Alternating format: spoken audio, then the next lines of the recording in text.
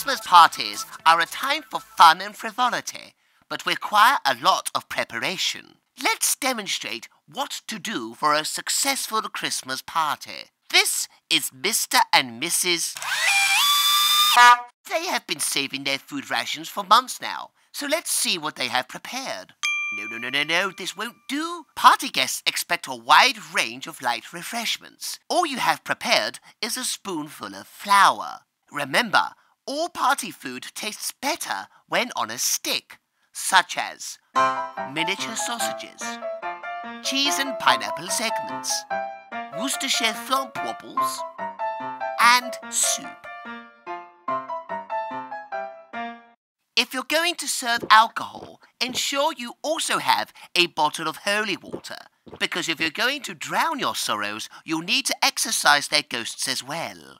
Be sure to lock away any children, as their youthful faces and tiny hands may offend party guests. But remember to release them later this time. Remember what happened to last year's children.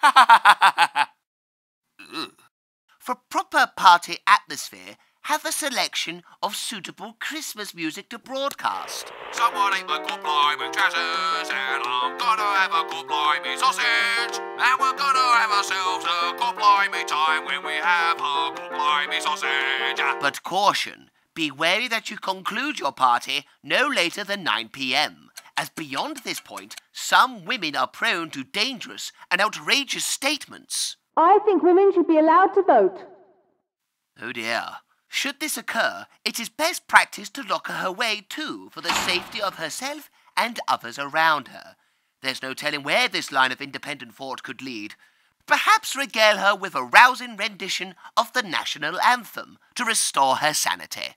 God save our gracious Queen, Lord live our noble Queen. So, follow these tips and we'll have a jolly good Christmas party. Or for short, Satawa Jaku.